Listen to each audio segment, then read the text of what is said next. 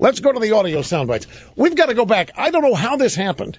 C-SPAN took a call today on their Washington Journal from a guy in New York upset about something I said 3 years ago. Let's go back. It's almost exactly 3 years ago, June 16th, 2010. Now, at the time, folks, there was panic in the drive-by media over what kids were going to do to eat since the schools were closing for the summer. And school breakfast was a big deal, and school lunch was a big deal, and the media was worrying, well, where will the kids of America go to eat? And I, always interested in public service, decided to offer some solutions. One of the benefits of school being out, and in addition to your kids losing weight because they're starving to death out there because there's no school meal being provided, one of the benefits of school being out, college camp high being vacant this time of year, is that our audience levels go up. And you know what we're going to do here? We're going to start a feature on this program, Where to Find Food. For young demographics, where to find food. Now that school is out, where to find food. We can have a daily feature on this. And this will take us all the way through the summer. Where to find food. And, of course, the first will be Try Your House. It's a thing called the refrigerator. You probably already know about it. Try looking there. There are also things in what's called the kitchen of your house, called cupboards. And in those cupboards, most likely, you're going to find ding-dongs, Twinkies, Lay's Ridgy potato chips, all kinds of dip, and maybe a can of corn that you don't want. But it will be there. If that doesn't work, try a Happy Meal at McDonald's. You know where McDonald's is. There's the dollar menu at McDonald's, and if they don't have Chicken McNuggets, dial 911 and ask for Obama. There's another place, if none of these options work, to find food, there's always the neighborhood dumpster. Now, you might find competition with homeless people there, but there are videos that have been produced to show you how to healthfully dine and how to dumpster dive and survive until school kicks back up in August.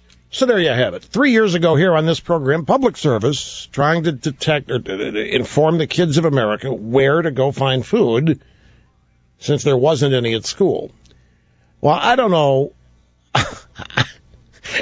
why or how, but on C-SPAN today, Washington Journal, during a viewer call-in, some guy, George from New York, called in to talk about what you just heard.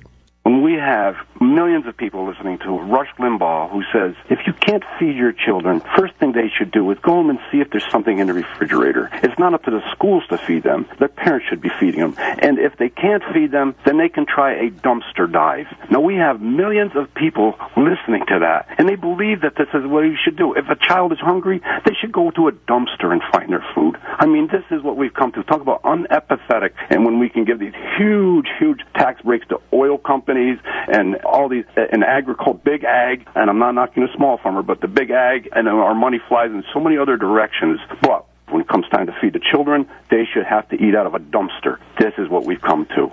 And that, folks, is quintessential low-information voter.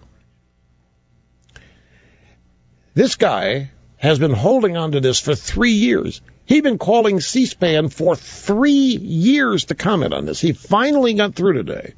George from New York. This is it. This is low information. Obviously a liberal low information voter. And note that this guy was even upset. It was unempathetic for me to suggest the refrigerator. He mentioned that first. First thing they should do is go home and see if there's something in the fridge. It's not up to the schools to feed them. He was outraged by that. The fact that I would say that means I don't have any empathy, which means I can't put myself in these kids' place. And then to suggest they go dumpster to folks, we have played on my TV show excerpts of the dumpster dining video. There was one, and it was put out by a homeless guy in California. And it was all about how to dumpster dive and get food out of there that's not going to kill you. Or make you... Yeah, it's true, Rachel. It's true, right? Not. I don't make up anything here. Not necessary. So anyway, I thought I was kind of for 3 years this guy has been waiting trying to get through to C-SPAN. From NBC Sports, in response to the criticisms arising from the